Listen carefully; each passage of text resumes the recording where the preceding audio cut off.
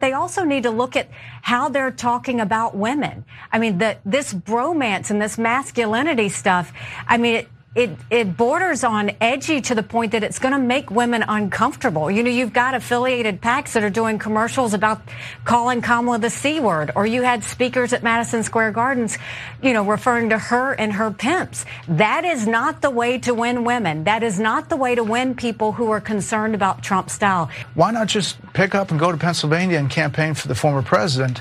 I know you're going there for the Senate candidate. Look, as a candidate, I know the importance of not having people go do things on their own. And so, look, there's no bad blood between me and the president.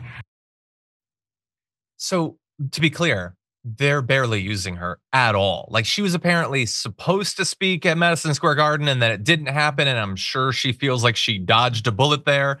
But anyway, I think she's right. She's largely saying what Megyn Kelly was saying earlier this week. Both of them seemingly shocked to find out that Trump is running a misogynistic campaign. I guess they couldn't see that coming.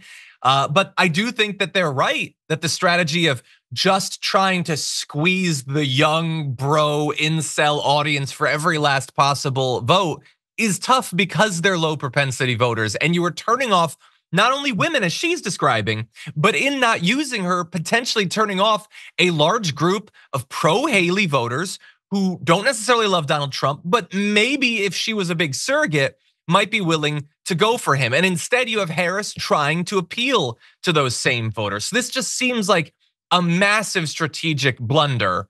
Brad, I'm curious what you have to say about it. Yeah, no, they're alienating people like Nikki Haley in the final stretches. And hey guys, you don't have to put up with it.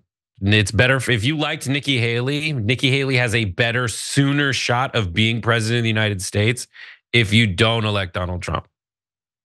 That is a good point. She could well win in 4 years as long as Trump doesn't. Because it would be an overt repudiation of Trumpism within the United States, a second failure of Donald Trumpism, and an opportunity for traditional Republicans to reclaim the mantle of what it means to bear that R on their, in the center of their swastika. You know, that would be a pretty good ad to run in Pennsylvania. To the Haley voters. They don't run any ad. The best ad I've seen in the cycle is Julia Roberts saying, "Hey guys, it's okay. No one knows what happens in that booth. If you don't want to, you don't got to." And George Clooney's in them too. I gotta see this ad. Yeah. I've not seen it, but anyway, that's pretty good. You should film that, put it up on TikTok while you still have time.